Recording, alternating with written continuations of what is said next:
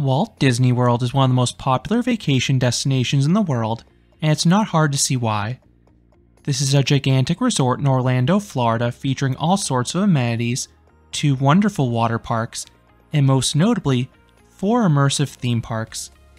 Disney is famous for their storytelling and incredible detail, and this directly translates to many of their attractions. So in this video, I will rank the resort's top 25 rides. Before starting the countdown, a few things I want to clarify. First, this video will only focus on the theme parks. If you're interested in what the resort's best water slides are, I have an entirely separate video already published on the channel. There are 2 standout slides at the resort. Crush and Gusher at Typhoon Lagoon is a trio of water coasters featuring some fun airtime pops and quick uphill ascents. Then Summit Plummet at Blizzard Beach may be the scariest ride at the entire resort, as this is one of the world's tallest body slides. Second, this video will only include rides. There are a lot of great shows at the resort, most notably Fantasmic at Disney's Hollywood Studios, the Indiana Jones Stunt Spectacular, also at Disney's Hollywood Studios, Festival of the Lion King at Disney's Animal Kingdom, and Happily Ever After at Magic Kingdom. It's difficult to compare these shows with rides, especially when you have so many of them offered. Then I also want to give some honorable mentions to some high-profile rides that just barely missed the list. Kali River Rapids at Disney's Animal Kingdom is a potentially soaking water ride with a big drop at the end, and it also has great landscaping. It is just on the shorter side. Star Tours is a turbulent motion simulator through iconic moments in the Star Wars films. It is fun, but I tend to prefer the dark rides with physical sets. Mission Space is an extremely forceful and dizzying simulator offering a taste of space travel, but it just missed the list because the visual quality is not the best in my opinion. Journey into Imagination is a fun dark ride starring Figment. This ride has undergone many changes over the years, but Figment always leaves a big goofy smile on my face with his antics. Lastly, the Seven Dwarfs Mine Train is arguably the most popular ride at the Magic Kingdom, but this roller coaster just missed the list. It offers a smidge of thrills with the swinging cars, and the dark ride bit through the mine is well themed, but I prefer the other main coasters at the resort. Starting off the list at number 25 is Under the Sea Journey of the Little Mermaid at Magic Kingdom. This is a well-themed dark ride retelling the events of the film. The sets are fully fleshed out with some impressive animatronics, and most importantly, the ride features all the famous music from the award-winning movie. The one con with this one is that it does use an Omnimover ride system, and you routinely will be stopped at points to help others board, which disrupts the overall auditory experience. Number 24, Buzz Lightyear Space Ranger Spin at Magic Kingdom. This is a shooting dark ride where guests fire at targets in these large expansive environments. There are countless targets to hit, including some high-value ones that make it easy to max out your score. The guns are mounted though, which can make it tricky to hit some of them, but thankfully, there is a joystick to spin the vehicles. Number 23, Soarin' at Epcot. This flying theater is a scenic aerial tour of famous landmarks. The visuals are large and crisp. There are several great sequences such as Neuschwanstein Castle and later the Eiffel Tower. And the sights are paired with a lovely soundtrack that generates all the feels. Number 22, Rock and Roller Coaster at Disney's Hollywood Studios. This Vekoma launch coaster is the most intense coaster at the resort. It starts off with a solid LSM launch. Then the rest of the layout takes place in the dark. There are 3 disorienting inversions, including a forceful sea serpent roll at the start. Many of the turns feel like filler though, but the sense of speed is helped by some 2D cutouts that you pass over, under, and through. And the ride does feature a fun story where you're racing to an Aerosmith concert, and the experience is complete with the band appearing in the pre-show, and you also have onboard audio featuring some of their most iconic songs. Number 21, Millennium Falcon Smuggler's Run at Disney's Hollywood Studios. This motion simulator feels like a giant video game, and a really good one too. Groups of 6 work together to secure coaxium. 2 people are pilots, and this is the best role. You have the most control as you directly steer the ship. Gunner is also really enjoyable in manual mode, as you fire lasers at spaceships on screen. Engineer is really dull though, as you just hit buttons as they illuminate, so try to avoid this role if possible. Number 20. Slinky Dog Dash at Disney's Hollywood Studios. This mock multi-launch coaster is mild in terms of thrills. You only get some faint airtime in the rear rows and a pinch of force on the turns, but it is a visually stunning coaster. The layout winds its way through Toy Story Land, and you pass some large theming elements.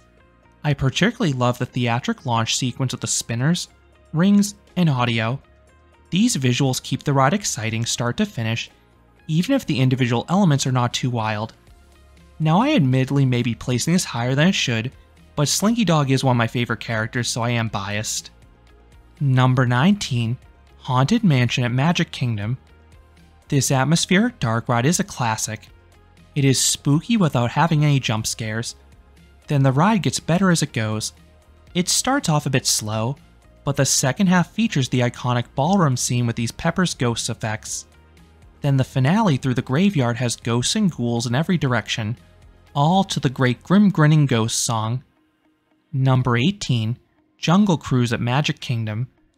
This is probably the funniest ride at the resort. This is a safari boat ride centered around the deadpan and corny humor of your tour guide. Some jokes are consistent ride to ride, but you'll also get some unique ones here and there. The visuals are well done too. The lush landscaping makes it feel like you're in the jungle. Then there are nice sets with all sorts of animal animatronics, many of which are large in scale. Number 17. Big Thunder Mountain at Magic Kingdom. This is a mine train themed roller coaster that winds its way through a beautiful rocky mountain. This conceals the layout and causes some thrilling near misses. Make sure to ride in the back car for the best experience. Several turns and helixes offer solid laterals, especially because there are no seat dividers, so you can slide across the entire row. Then there are some quick dips giving solid pops of airtime. The finale is not too wild in this one, but I love the elements in the first 2/3. Number 16. Remy's Ratatouille Adventure at Epcot. This trackless dark ride makes you feel as small as a mouse. Most of this is done through these giant video screens, but there are some large physical props in between the show scenes as well. I wish there were some animatronics and physical show scenes, but the visuals are well done nonetheless. The screens are crisp and chaotic, perfectly relaying the dangers a rat faces on a daily basis, and the motion is perfectly synchronized to further sell the effects. Number 15. Pirates of the Caribbean at Magic Kingdom. This is one of the most elaborate dark rides out there. The sets are gigantic in scale, loaded with animatronics. You will need multiple rides to take everything in. This is particularly true during the bustling town scenes. Then you have other iconic scenes such as the giant pirate ship battle and the journey through the prison. And for variety, the ride also throws in a fun little drop at the very start. Number 14. Dinosaur at Disney's Animal Kingdom. This is a rambunctious dark ride that does a lot of things well. The ride system feels like a motion simulator on a track, so it's a dynamic experience that wildly chucks you about. And you encounter a handful of large and frightening dinosaurs along the way. These look great. But there are chunks of the attraction that are dark and or missing visuals entirely. If the experience had no dead space, this would have easily cracked the top 10. Number 13. Frozen Ever After at Epcot. This boat ride is amazing. The ride features some of Disney's best animatronics ever. The amount of detail and motion is impressive, particularly whenever you see Olaf. Then the ride features all the famous songs from the film, with the backwards sequence during Let It Go standing out in particular. Then the ride throws in some small drops for good measure. The final one is especially sweet because it takes place as a giant snowman animatronic attacks you. Number 12. Expedition Everest at Disney's Animal Kingdom. This Vekoma roller coaster takes place in and around a giant mountain. It creates some awesome sight lines on and off ride. Then you also come face to face with a Yeti later in the ride as well.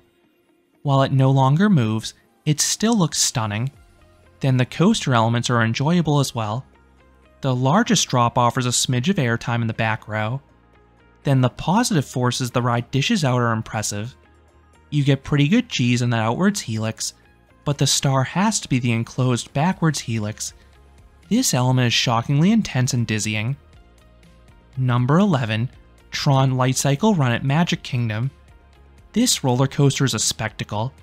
The canopy looks amazing, particularly at night, and the indoor section is stylized with these bright blue lights. The motorbike seating makes the ride unique, and it also amplifies the speed as you whiz through the grid.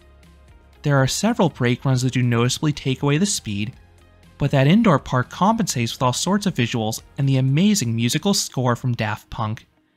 The thrills come from the start when you have a punchy launch, and that speedy turnaround that immediately follows. Number 10. Kilimanjaro Safaris at Disney's Animal Kingdom. This 20-minute safari is an incredible experience. You pass countless animals in these expansive habitats. You get so close to many of them, and some will walk right in front of your vehicle as well, most commonly the giraffes. One of the best parts about this attraction is that no two rides will ever be the same. There's a lot of re-ride value trying this at different points of the day and in different weather conditions. It impacts how active certain animals are. Number 9. Test Track at Epcot. This is a creative dark ride blending theming and thrills. The indoor section is highly stylized with a similar aesthetic to Tron, but you pass a series of car tests. Some of them offer thrills. The braking sequence has some acceleration similar to a coaster launch. The handling section offers some laterals on the turns, and the final outdoor sequence has you zipping around turns and down straightaways at speeds in excess of 60 miles per hour. Number 8. Toy Story Mania at Disney's Hollywood Studios. This interactive shooting dark ride is addictive. It is a 3D screen-based shooter, but the mechanics are fantastic.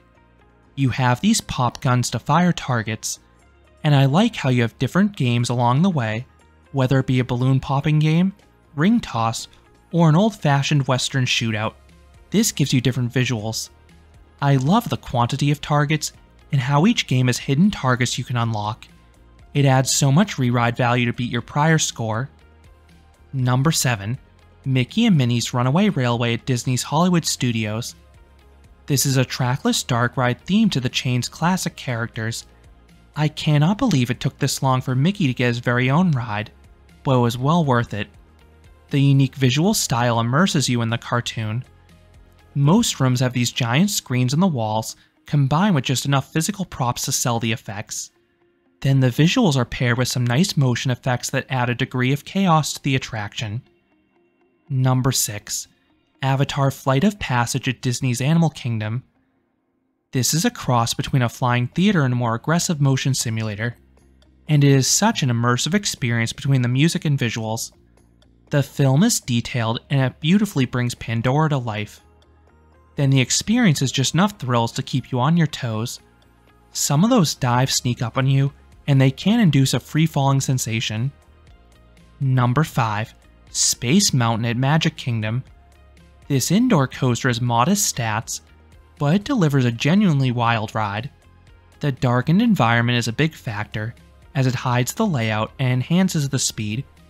The visuals I am showing on screen are during the Christmas party when they have multicolored lighting effects on the interior, but usually the ride is in near total darkness.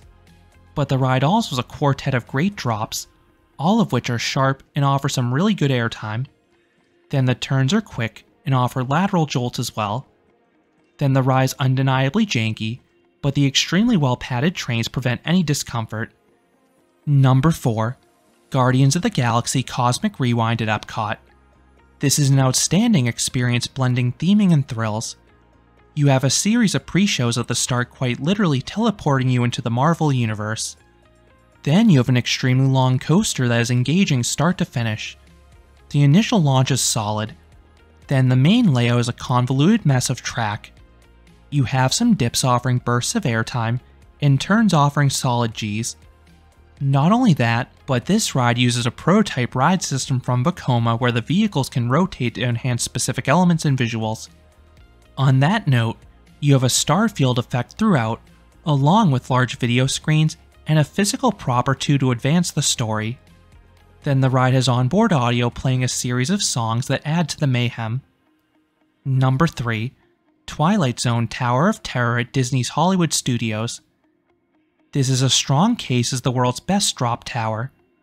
Unlike most that feature just one drop, this one is a series of rapid ascents and descents, all of which generate copious amounts of airtime, especially because you have just a seatbelt.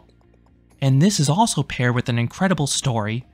The haunted hotel vibe is executed flawlessly in both the pre-show and during the dark ride scenes at the very start. Number 2. Splash Mountain at Magic Kingdom. This log flume was absolute perfection. It was a beautiful experience.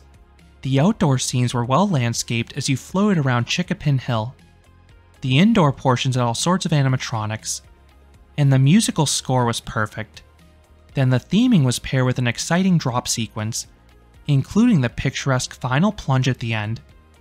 This ride in its current form closed in January of 2023, but is being reimagined as Tiana's Bayou Adventure.